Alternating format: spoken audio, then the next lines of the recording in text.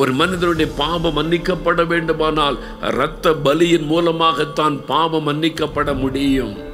இயேசு கிறிஸ்து இந்த உலகத்தில் இருக்கிற ஒவ்வொருவருக்காகவும் சிலுவையிலே மரிக்க தன்னை அர்ப்பணித்துக் கொண்டார். அந்த சிலுவை பாடுகளை அவர் ஏற்றுக்கொண்டார். அதனாலே நாம் ஆசீர்வதிக்கப்பட, நம்முடைய துக்கம் சந்தோஷமாய் மாற, நம்முடைய வாழ்க்கையில் ஒரு அற்புதம் நடக்க அவர் சிலுவையிலே தன்னை அர்ப்பணித்துக் கொண்டார் என்று வேத வசனம் சொல்லுகிறது.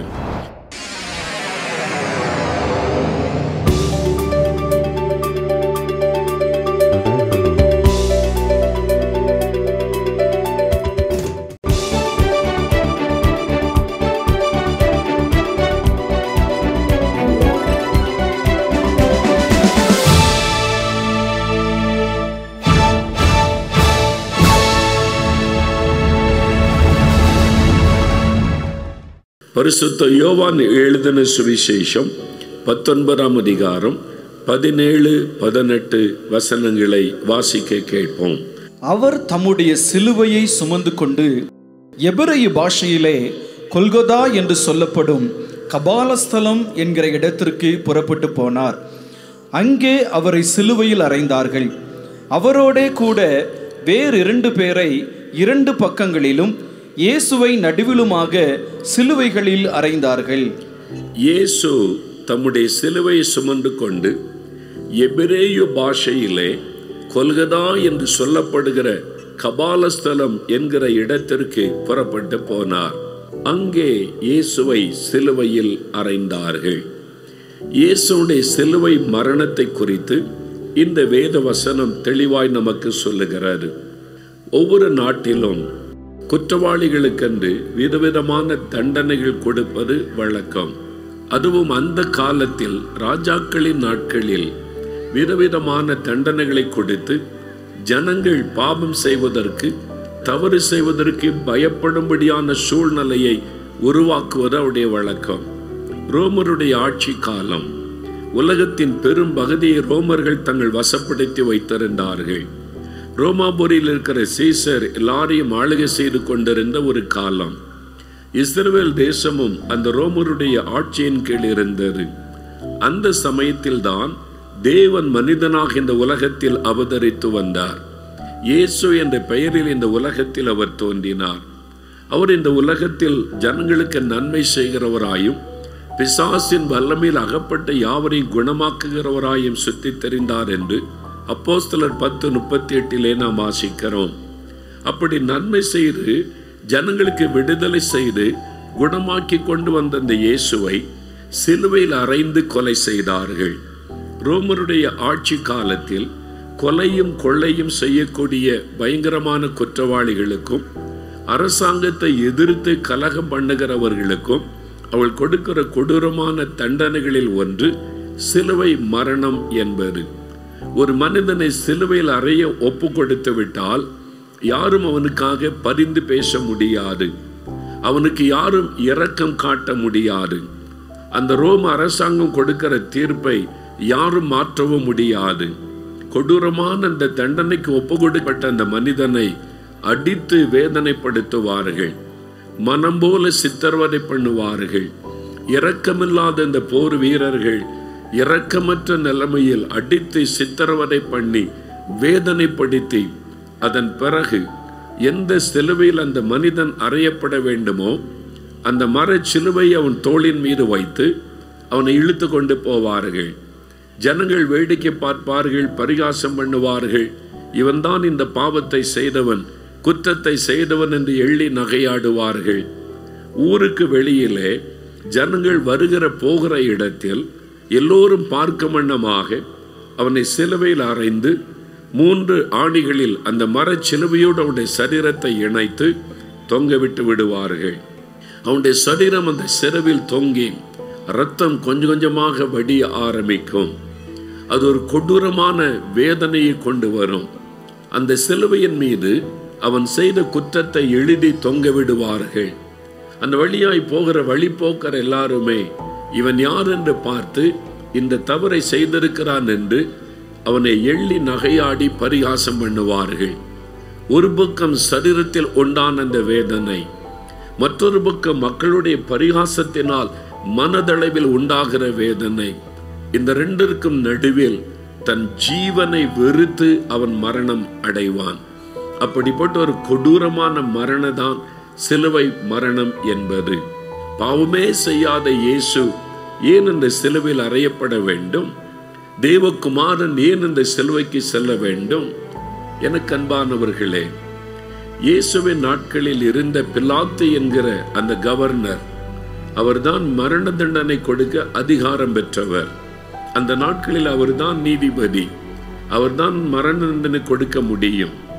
இயேசுவை விசாரித்து விட்டு அவர் சொல்லுகிறார், இவரிடத்தில் நான் ஒரு குற்றத்தையும் காணவில்லை. ஒரு நீதிபதி குற்றவாளியை விசாரித்து விட்டு அவர் சொல்லுகிற ஜட்ஜ்மெண்ட் என்னவென்றால், இவரிடத்தில் நான் ஒரு குற்றத்தையும் காணவில்லை. ஆனால் அதே நீதிபதி இயேசுவை சிலுவர் அறைய ஒப்பு கொடுக்கிறான். இந்த உலகத்தில் வேறு எந்த நீதிமன்றத்தில் நடக்காத ஒரு காரியம். ஒரு குற்றவாளியை விசாரித்து விட்டு இவனிடத்தில் குற்றம் இல்லை என்று ஒரு நீதிபதி சொன்ன பிறகு அவனுக்கு எப்படி தண்டனை கொடுக்க முடியும்? ஆனால் இயேசுவை சிலுவை மரணத்துக்கு ஒப்பு கொடுக்கிறான். அப்போ அந்த சிலுவை மரணம் என்பது அந்த அரசாங்கம் கொடுத்த தண்டனை அல்ல. யாருக்கும் இயேசுவுக்கு தண்டனை கொடுத்து விட முடியாது. வேதம் சொல்லுகிறது, கலாத்தியர் 1:4 வாசிக்கும் போது, இயேசு நமக்காக தம்மை தாமே சிலுவை மரணத்திற்கு ஒப்பு கொடுத்தார். அவராகவே சிலுவை மரணத்திற்கு தன்னை ஒப்பு கொடுத்தார் என்று வேத வசனம் சொல்லுகிறது. ஆம் பிரியமானவர்களே, யோவான் 10:18 இயேசு சொல்லுகிறார், என் ஜீவனை ஒருவரும் எடுக்க முடியாது. நானே அந்த ஜீவனை கொடுக்கிறேன், நானே அதை திரும்ப எடுத்துக்கொள்ளுவேன் என்று தன் மரணத்தை குறித்தும் உயிர்த்தெழுதலை குறித்தும் இயேசு உயிரோடு இருக்கும் போதே சொல்லி இருக்கிற வார்த்தையை வேதத்திலே நாம் வாசிக்கிறோம். அவர் தாமே அந்த சிலுவை மரணத்திற்கு தன்னை ஒப்பு கொடுத்தார். இல்லாவிட்டால் ஒருவரும் அவர் மீது கை வைக்க முடியாது. ஏன் அப்படி தன்னை சிலுவையில் அர்ப்பணித்துக் கொள்ள வேண்டும்? நமக்காக, இதை கேட்டுக்கொண்டிருக்கிற உங்களுக்காக, இந்த உலகத்தில் இருக்கிற ஒவ்வொரு மனிதனுக்காக, மனுஷிக்காக, இயேசு கிறிஸ்து இந்த உலகத்தில் இருக்கிற ஒவ்வொருவருக்காகவும் சிலுவையிலே மரிக்க தன்னை அர்ப்பணித்துக் கொண்டார். அந்த சிலுவை பாடுகளை அவர் ஏற்றுக்கொண்டார். அதனாலே நாம் ஆசீர்வதிக்கப்பட, நம்முடைய துக்கம் சந்தோஷமாய் மாற, நம்முடைய வாழ்க்கையில் ஒரு அற்புதம் நடக்க அவர் சிலுவையிலே தன்னை அர்ப்பணித்துக் கொண்டார் என்று வேத வசனம் சொல்லுகிறது. அது எப்படி என்பதைத்தான் உங்களோடு நான் இன்றைக்கு பகிர்ந்து கொண்டு உங்களுடைய ஆசீர்வாதத்திற்காக ஜெபிக்க வேண்டும் என்று ஆண்டவர் எனக்கு கட்டளையிட்டார். முதலாவது சிலுவையில் தொங்குகிற அந்த இயேசுவை பாருங்கள். அவர் சிந்தின ரத்தம், அவர் ரத்த வெள்ளத்தில் சிலுவையிலே தொங்கிக் கொண்டிருக்கிறதை நாம் பார்க்கிறோம். முதலாவது சிலுவையில் அவருடைய ரத்தம். இரண்டாவது, அந்த சிலுவையில பாருங்க, இயேசுடைய சரீரத்தில் அவர் ஏற்றுக்கொண்ட காயங்கள். ஏசாயா 53:5 சொல்லுகிறாரு, நம்முடைய மீறுதல்களின் நிமித்தம் அவர் காயப்பட்டு, நம்முடைய அக்கிரமங்களின் நிமித்தம் அவர் நொறுக்கப்பட்டார். அவர் காயப்பட்டார், நொறுக்கப்பட்டார். அவருடைய சரீரத்தை நொறுக்க ரத்தம் தானே சிந்தணும். அது எத்தனையோ தண்டனை. அந்த காலத்துல தலையை வெட்டி கொல்லுகிற தண்டனையும் இருந்தது. தலையை வெட்டினாதான் ரத்தம் சிந்திருமே. அப்ப இயேசு வெறுமனே ரத்தம் சிந்தினது மாத்திரமல்ல, காயப்படுத்தப்படுகிறார். அவருடைய சரீரம் காயப்படுத்தப்படுகிறது, நொறுக்கப்படுகிறது. அவருடைய தலை முதல் கால் வரை பாருங்க, காயமில்லாத இடமே கிடையாது. தலையிலே முள்முடி சூட்டப்பட்ட காயம், முதுகெல்லாம் வாரினால் அடித்து கிழிக்கப்பட்ட காயம், கைகளில் ஆணி கடாம்பப்பட்ட காயம். அந்த வாரினால் அடிக்கும் பொழுது முழு சரீரத்தையும் அது கிழித்து விடும். தலை முதல் கால் வரைக்கும் அவருடைய சரீரம் காயப்படுத்தப்பட்டது. இயேசு உயிர்த்தெழுந்த பிறகு, 3வது நாள் உயிர்த்தெழுந்த பிறகு தோமா கிட்ட காண்பிக்கிறார், என் காயத்தை பார், ஆணியினால் ஏற்படுத்தப்பட்ட இந்த காயத்தை பார், இந்த தழும்புகளை பார் என்று ஆண்டவர் சொல்லுகிறார். விலாவை பார், ஈட்டினால் இங்குதான் இந்த வீரன் குத்தினான், அந்த விலாவை பார் என்று ஆண்டவர் காண்பிக்கிறார். ஏன் அந்த காயங்கள், ஏன் அந்த தழும்புகள்?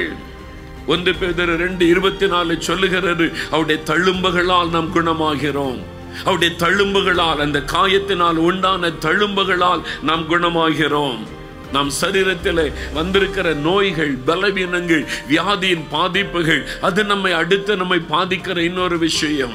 ஒரு வியாதி வந்துவிட்டால் நம்முடைய மனதை சோர்ந்து போகிறது. குடும்பத்தில் ஒரு வியாதிப்பட்டு விட்டால் குடும்பமே கலங்கி போகிறது. அந்த மாதிரி ஒரு பாதிப்பில் நீங்கள் இருக்கலாம். எனக்கு இந்த வியாதி வந்து விட்டது, இந்த ஆஸ்துமா வந்து விட்டது, கேன்சர் வந்து விட்டது, ஆர்த்தரைட்டிஸ் வந்து விட்டது, ஐயோ இந்த பொல்லாத நோய் என்னை பாதித்துக் கொண்டிருக்கிறது, இந்த பொல்லாத நோய் என் சரீரத்தை வேதனைப்படுத்துகிறது. கலங்கி நீங்கள் நின்று கொண்டிருக்கலாம். நீங்கள் சுகமாயிருக்க வேண்டும் என்று ஆண்டவர் விரும்புகிறார். வியாதியில் வேதனைப்படுவதை ஆண்டவர் விரும்பவில்லை. நான் உண்டாக்கின மக்கள், என் சாயலில் உண்டாக்கின மக்கள், நான் சிருஷ்டித்த மக்கள், அவங்க ஆரோக்கியமா இருக்கணும், சுகமா இருக்கணும் கர்த்தர் விரும்புகிறார். சாத்தானோ பாவத்தின் வழியாக நோய்களை கொண்டு வந்து விட்டான். பிசாசானவனோ நம்முடைய பாவத்தின் வழியாக வியாதிகளை கொண்டு வந்து நம்முடைய சரீரத்தை தாக்கி நோயினாலே வேதனைப்படுத்துகிறான். ஆண்டவர் பார்க்கிறார், என் ஜனங்களுக்கு சுகம் கொடுக்க வேண்டும், என் ஜனத்தினுடைய சரீரத்தில் நோய்களை மாற்ற வேண்டும். அந்த நோய்களையும் தன்மீது அவர் ஏற்றுக்கொண்டார். மத்தேயு 8:17 சொல்லுகிறது, இயேசு கிறிஸ்து சிலுவையிலே அவர் தொங்கும் பொழுது, சிலுவை சுமக்கும் பொழுது அவர் நம்முடைய நோய்களை ஏற்றுக்கொண்டு நம்முடைய பலவீனங்களை கூட சுமந்தார். நம்முடைய பலவீனங்கள், நோய்கள், சரீரத்துள்ள வலிகள் எல்லாவற்றையும் அந்த சிலுவையிலே ஏற்றுக்கொண்டார். அதிலிருந்து நமக்கு விடுதலை கொடுக்க, வியாதியிலிருந்து விடுதலை கொடுக்க. இன்னைக்கு ஊழியர்கள் ஜெபிக்கும் பொழுது வியாதி சுகமாகிறது. வந்து சாட்சி சொல்றாங்க, முழங்கால இருந்த 3 வருஷ வலி மறைந்து விட்டது, ஐயோ என் சரீரத்தில் இந்த நோய் போய்விட்டது, ஒரு நொடிப்பொழுதிலே குணமாகி விட்டது. எப்படி இந்த அற்புதம் நடக்கிறது? ஊழியக்காரருடைய ஜெபத்தினால ஜெபிக்கும் போது அற்புதம் நடந்தது என்று சொன்னாலும், இந்த ஊழியர்கள் உங்களுடைய சுகத்துக்காக என்ன செய்தோம்? நாங்கள் ஒன்றும் செய்யவில்லை, நாங்கள் ஒன்றும் உங்களை குணமாக்க முடியாது, உங்கள் சுகத்துக்காக நாங்கள் எதுவும் செய்து கொள்ளவில்லை. அவரை நோக்கி ஜெபிக்கிறோம். அந்த அற்புதம் எப்படி நடக்கிறது? உங்களுடைய நோய்களை சிலுவையிலே சுமந்த இயேசுவின் தழும்புகளால் சுகம் உண்டாகிறது. அவருடைய தழும்புகள் தான் அற்புதம் செய்கிறது.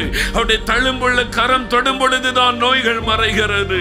ஜெபிக்கும் பொழுது அவருடைய தழும்புள்ள கரம் தொடுகிறது. 14 வயசுல இருதய வீங்கி வலது கால் செயலற்ற நொண்டியாய் மரண படுக்கையில படுத்திருந்தேன். சென்னையில டாக்டர்கள் என்னை கைவிட்டு விட்டார்கள். இனிமேல் இவன் பிழைக்க முடியாது, மரித்து விடுவான் என்று சொன்னார்கள். எங்களுக்கும் இயேசுவுக்கும் ஒரு சம்பந்தமும் இல்லை. ஒரு கிறிஸ்தவ நண்பர் வந்து எனக்காக ஜெபித்த போது இயேசுவின் படுக்கையின் அருகிலே வந்தார். அவருடைய தழும்புள்ள கரத்தினால் என்னை தொட்டார். அவருடைய தொடுதலை நான் உணர்ந்திருக்கிறேன். என் 14வது வயசுல நொண்டியாய் நான் படுத்திருந்த போது இயேசு கரம் என்னை தொட்டது, இந்த சரீரத்தை தொட்டது. அந்த கரம் தொட்டவுடனே நொண்டியாய் கிடந்த நான் எழும்பி நடந்தேன். அந்த கரம் தொட்டவுடன் வீங்கி இருந்த இருதயம் நார்மலாய் மாறிவிட்டது. என் மரண படுக்கை மாறினதற்கு காரணம் இயேசுவின் தழும்புள்ள கரம் என்னை தொட்டது. இன்றைக்கும் அற்புதம் எப்படி நடக்கிறது? இயேசுவே இவங்களை தொடும், இயேசுவே இவளை குணமாக்கும் என்று நாங்கள் ஜெபம் பண்ணும் போது, நீங்களும் இயேசுவை நோக்கி கூப்பிடும் போது அவர் மனது தம்முடைய கரத்தினால் உங்களை தொடுகிறார். தழும்புள்ள கரத்தினால் தொடுகிறார். உங்களை சுகமாக்குவதற்கு தான் அவர் சிலுவையிலே காயங்களை ஏற்றுக்கொண்டார் என்று வேதம் சொல்லுகிறது. அவருடைய தழும்புகளால் குணமாகிறோம். ஆகவேதான் இன்றைக்கு அநேகர் வந்து சொல்றாங்க, ஒரு கரம் என்னை தொட்டதை உணர்ந்தேன், எனக்கு சுகமாகிவிட்டது.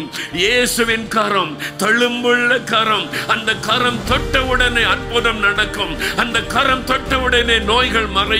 ஆகவேதான் ஊழியக்காரங்களை தொட வேண்டும் என்று எதிர்பார்க்காம, இயேசு என்னை தொட வேண்டும் என்று கேளுங்கள். இயேசுவே நீர் என்னை தொடணும்னு கேளுங்க. உங்களுடைய தழும்புள்ள கரையினை தொடணும்னு கேளுங்க. காரணம் என்ன தெரியுமா? உங்களுடைய நோய்களை சிலுவையிலே சுமந்தார். உங்களுடைய கேன்சர் வியாதியை சிலுவையிலே சுமந்தார். உங்களுடைய கண் வியாதியை சிலுவையிலே சுமந்தார். உங்களுடைய ஆஸ்துமாவை இயேசு சிலுவையிலே சுமந்தார். உங்களுடைய சரீரத்திலே பலவீனங்கள், வலிகள் எல்லாவற்றையும் சிலுவையிலே சுமந்தார். அவர் தழும்புகளை ஏற்றுக்கொண்டிருக்கிறார். இயேசுவே இந்த தழும்புள்ள கரம் என்னை தொடட்டும்னு கேளுங்க. அவர் தொட்ட உடனே சரீரத்திலே ஒரு அற்புதமான சுகம் உண்டாகும், ஒரு மாற்றம் உண்டாகும். மரித்து போன உறுப்புகள் கூட செயல்பட ஆரம்பிக்கும். அவர் தொட்ட உடனே கேன்சர் மறைந்துவிடும். அற்புதமான சுகம் அவருடைய தழும்புகளா. வேற மாய மந்திரம் கிடையாது. இயேசு இயேசு இயேசு. அவர் சிலுவையில் சிந்தின ரத்தம், அவர் ஏற்றுக்கொண்ட தழும்புகள், அதுதான் அற்புதத்தை செய்கிறது. அப்பா தருபர்கிட்டையும் ஒரு ஆலமே கிடையாது, மோகன்லாஸ்கிட்டையும் ஒன்றும் கிடையாது. இயேசு என்கிற அவருடைய கரத்தின் தழும்புகள் நம்மை குணமாக்குகிற, அது விசுவாசிங்க. உங்க மேல அவருக்கு எவ்வளவு அன்பு. உங்க நோயை குணமாக்க 2000 வருஷத்துக்கு முன்னால அவர் சிலுவையிலே காயங்களை ஏற்றுக்கொண்டார், தழும்புகளை ஏற்றுக்கொண்டார். உங்க மேல வைத்த அன்பு. தன்னை தேடி வர்றவங்க என்ன மதம், என்ன ஜாதி, என்ன மொழி, ஒன்னும் இயேசுவுக்கு தெரியாது, பார்க்க தெரியாது, பார்க்க மாட்டார். அப்படி பார்க்கிறவர்கள் தெய்வமே கிடையாது. இயேசு ஜாதிக்கு ஒரு தெய்வம், குலத்துக்கு ஒரு தெய்வம், பாஷைக்கு ஒரு தெய்வம் கிடையாது. இயேசு முழு உலகத்திற்கும் ஒரு ஆண்டவர், எல்லாரையும் நேசிக்கிறார். அதனால தான் பாருங்க, இந்த சகோதரில் வந்து சாட்சி சொல்றாங்க, நான் ஒரு இந்து குடும்பத்தை சார்ந்தவன், இந்த வீட்டுக்குள்ள நான் வரமாட்டேன், இவனுக்கு எனக்கு என்ன சம்பந்தம் என்று இயேசு வெளியிலே நிற்கவில்லை, என்னை தொட்டு குணமாக்கினார். நீ முதல்ல மரம் மாறுவியா, உன்னை சுகமாக்குவன்ல இயேசு கேட்கல, என்னை மரம் மாற இயேசு சொல்லல, என்னை சுகமாக்கினார். நொண்டியாய் கிடந்த என்னை நடக்க பண்ணினார். இயேசுவை விளங்கி கொள்ளுங்க, அவருடைய அன்பை புரிந்து கொள்ளுங்க. நமக்காக சிலுவையில் அடிக்கப்பட்ட ரத்தம் சிந்தி தழும்புகளை ஏற்றுக்கொண்ட அந்த ஆண்டவரை, அவருடைய அன்பை விளங்கி கொள்ளுங்க. அவர் தொட்டவுடன் அவர் இன்னைக்கு உங்களை தொடுவார். இங்கதான் அவர் உலாவிக் கொண்டிருக்கிறார். ஜெப நேரத்தில் இயேசுவேன்னு கூப்பிட்டா உங்க பக்கத்துல வருவதை உணரலாம், உங்களை தொடுவதை உணரலாம், உடைய நோய்களை மாற்றுவதை உணரலாம். உடனே உங்களுக்குள்ள விடுதலை. அசுத்தாவி என்னை விட்டு போச்சு, இயேசுவின் பெயரை சொன்னோன்னு எப்படி சும்மா அசுத்தாவி எப்படி போகும்? இயேசுடைய பிரசன்னம். இயேசு வந்தவுடன் அசுத்தாவியில் இருக்க முடியல, அது ஓடுகிறது. இலவசமான விடுதலை, இலவசமான சுகம். இயேசுக்கு காசெல்லாம் கொடுக்க தேவையில்லை, பணம் எல்லாம் செலவு பண்ண தேவையில்லை. அதுக்கு என்ன பண்ணணும், இதெல்லாம் வச்சு அதெல்லாம் பண்ணணுமா, ஒன்றும் தேவையில்லை. இயேசுன்ற நாமத்தை விசுவாசித்தா போதும். இயேசு எனக்காக சிலுவையில் மரித்தார், எனக்காக ரத்தம் சிந்தினார், எனக்காகத்தான், என் மேல உள்ள அன்புனால தான் மரித்தார். நீ விசுவாசித்து இயேசுவே எனக்காக மரித்தீரே, எனக்கு விடுதலை தாங்க சொல்லி பாருங்க, உடனே ஆண்டவர் இறங்குவார். அவ்வளவுதான், சிம்பிள் ஃபெய்த். ஆண்டவர் அற்புதம் செய்திருவார். கேன்சர் வியாதி இல்லாமல் போயிடும். கேன்சராக இருக்கலாம், இல்லாமல் போயிடும். கண்ணு தெரியாம இருக்கலாம், அவர் கண்ணை திறந்து விடுவார். அவர் தொட்டா போதும். அவர் அற்புதங்களின் தேவன், ஜனங்களுக்காக பரிதபிக்கிற தேவன், மனதுருக்கம் உள்ள ஒரு தேவன், உங்களுக்காக மனதுருகுகிறார். பிரியமானவர்களே, இயேசு கிறிஸ்துவின் நாமத்தில் உங்களுக்கு என் அன்பின் வாழ்த்துக்கள். நோயினால சரீர அழகை இழந்து சரீர உருக்கெல்லாம் மாறி போன நிலைமையில் இருக்கிறீங்க. இயேசு தழும்புள்ள கரத்தினார் உங்களை தொட்டு குணமாக்கி உங்களுக்கு நல்ல ஆரோக்கியமான சரீரத்தை, அழகான சரீரத்தை தருவார். அதற்காக நாம் ஜெபிக்க போகிறோம். விசுவாசத்தோடு என் கூட சேர்ந்து ஜெபிக்கிறீங்களா? சிலுவையில் ரத்தம் சிந்தி மறித்த அந்த இயேசுவை நோக்கி நாம் ஜெபிக்க போகிறோம். தகப்பனே, என்னோடு இணைந்து ஜெபிக்கிற இந்த பிள்ளைகளை பாரும். நீர் அழகற்றவராய் சிலுவையிலே தொங்கிய நீரே, அந்த கேடு அடைந்தீரே, எனக்காக, எங்களுக்காக, எங்களுடைய பாவங்கள், சாபங்கள், வியாதிகள், வேதனைகள், கவலைகள், கண்ணீர்கள் எல்லாவற்றையும் சிலுவையிலே சுமந்து அழகற்றவராய் தொங்கி மரித்தீரே. நீர் உயிர்த்தெழுந்த பிறகு உம்முடைய சரீரத்தில் இந்த தழும்புகள், காயங்களை வைத்து கொண்டிருக்கிறீரே. எங்கள் மீது, என் மீது வைத்த அந்த அன்பிற்காக உமக்கு ஸ்தோத்திரம். தகப்பனே, மன்னியும், இரங்கும், கழுவும், சுகமாக்கும், விடுதலை தாரும். யார் யார் கதறி ஜெபிக்கிறார்களோ உம்முடைய பிள்ளைகளுக்கு உதவி செய்யும் ஆண்டவரே. இயேசு கிறிஸ்துவின் ரத்தம் சகல பாவங்களை நீக்க நம்மை சுத்திகரிக்கும் என்ற வார்த்தையின்படி உம்முடைய ரத்தத்தின் வல்லமை இவர்களுக்குள்ளே இறங்கட்டும். பாவங்களை மன்னியும், பாவ கட்டுகளில் இருந்து அவளுக்கு ஒரு விடுதலை நீர் கொடுத்து இன்றைக்கு மகிழ பண்ணும். இயேசு கிறிஸ்துவின் ரத்தத்தின் வல்லமை அவளை தொடட்டும். இந்த பாவ கட்டுகள் எல்லாம் அறுக்கப்பட்டு போவதாக. ஆண்டவரே, வியாதிப்பட்டு பலவீனப்பட்டு சரீர ஆரோக்கியத்தை, அழகை இழந்து நிற்கிற பிள்ளைகளை பாரும். உம்முடைய தழும்புகளால் குணமாகிறோம் என்று வாசிக்கிறோமே. தழும்புள்ள கரத்தினால் தொடும் சகல நோய்களும் இயேசுவின் நாமத்தில் மாறட்டும். சகல பலவீனங்களும் இயேசுவின் நாமத்தில் மாறட்டும். சரீரத்தை பாழாக்கி அழகையெல்லாம் கெடுத்து கொண்டிருக்கிற பொருளாத வியாதிகள், கேன்சர் வியாதிகள், ஆண்டவரே, சரீரத்தை பாழாக்குகிற பொருளாத நோய்கள் இயேசுவின் நாமத்தில் விலகட்டும். உம்முடைய தழும்புள்ள கரத்தினால் தொடும் ஒரு அற்புத சுகம் உண்டாகட்டும். குடும்பத்திலே ஆண்டவரே, பண தேவைகள், நெருக்கங்கள், கடன் பிரச்சனைகள், நிந்தைகள், அவமானங்கள் என்று சொல்லி அவருடைய வாழ்க்கையில வேதனை கொண்டு வருகிற எல்லா போராட்டங்களை சிலுவையிலே சுமந்தீரேன், அதை நினைத்தருளும் அப்பா. உம்முடைய வல்லமுள்ள கரத்தினால் தொடும், எல்லா பிரச்சனைகள் நீங்கட்டும், அற்புதங்கள் நடக்கட்டும், அவருடைய தேவைகள் சந்திக்கப்படட்டும், அதிசயங்களை செய்து மகிழ பண்ணும். கல்வாரி சிலுவையில் இவர்களுக்காக மரித்ததை நினைத்தருளி ஒவ்வொருவரை கர்த்தர் ஆசீர்வதியும். நீர் ஆசீர்வதித்த அன்பிற்காக உமக்கு ஸ்தோத்திரம், ஸ்தோத்திரம். இயேசு கிறிஸ்துவின் நாமத்தில் ஜெபிக்கிறோம் பிதாவே, ஆமேன், ஆமேன். பிரியமானவர்களே, ஆண்டவர் ஜெபத்தை கேட்டார், உங்களுக்கு அற்புதம் செய்து விட்டார். இயேசு சிலுவையில் சிந்தின ரத்தம், அவர் அடைந்த பாடுகள், அடிக்கடி அதை நினைத்த ஆண்டவருக்கு நன்றி சொல்லுங்க. நீங்க சிலுவையில் பட்ட பாடுகளை, இயேசு அனுபவித்த வேதனைகளை தியானிக்க இயேசு சிலுவையில் சம்பாதித்த ஆசீர்வாதங்களை நீங்க பெற்றுக்கொள்ள முடியும், மகிழ்ந்திருக்க முடியும். கர்த்தருடைய ஆசீர்வாதம் என்றும் உங்களோடு இருப்பதாக. ஆமென். அன்பார்ந்த நேயர்களே, இந்நிகழ்ச்சியின் மூலம் நீங்கள் பெற்றுக்கொண்ட ஆசீர்வாதங்களை எங்களோடு பகிர்ந்து கொள்ளுங்கள். உங்களின் தெளிவான முகவரி தொலைபேசி எண்ணோடு சேர்த்து நீங்கள் எழுதி அனுப்ப வேண்டிய எங்கள் முகவரி: இயேசு விடுவிக்கிறார், தொலைக்காட்சி பிரிவு, 4 மாவடி, தூத்துக்குடி மாவட்டம் 628211. தொலைபேசி எண் 046392200022.